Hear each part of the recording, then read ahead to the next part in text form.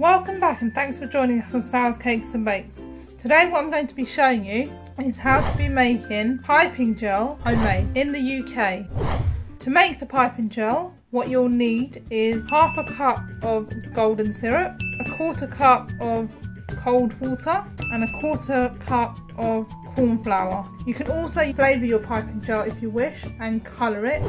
To start with your corn flour and your cold water, put them together and just give them a whisk to make sure there's no lumps and it's a nice smooth runny paste. Once it's all mixed in and it looks like milk, I guess, there's no lumps and bumps in it, you then add your golden syrup. You can also buy piping gel ready made or make it at home, because I'm guessing you've got all the ingredients in your cupboard. Get all that golden syrup. You then mix this until it's combined.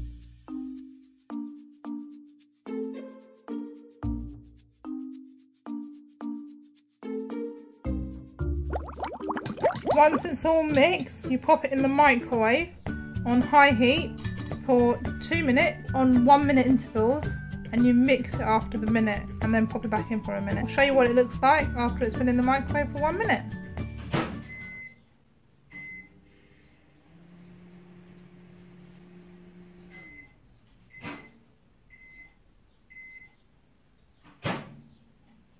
This is what it looks like after a minute that it's been in the microwave. Just give it another mix. It does get very hot and start to bubble in the microwave. Once you've done that, pop it back in the microwave for another minute.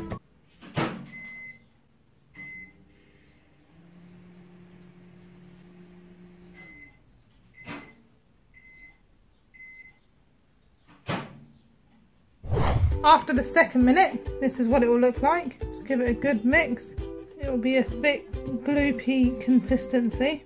And I should have said, if you wanted to colour it after you've done the second minute in the microwave, that's when you would colour it or you would flavour it. Here in the UK, we don't actually get light coloured corn syrup. We do, and it's extremely expensive. So our substitute would be golden syrup.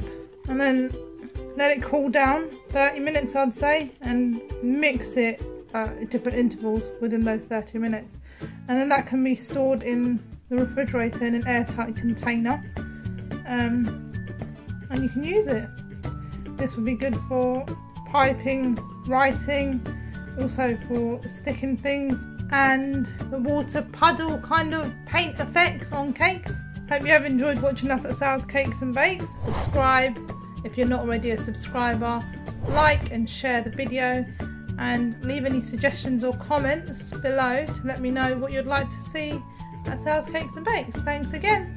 Welcome and thanks for joining us on Sal's Cakes and Bakes. Today what I'm going to be showing you is how to be making rose out of florist paste.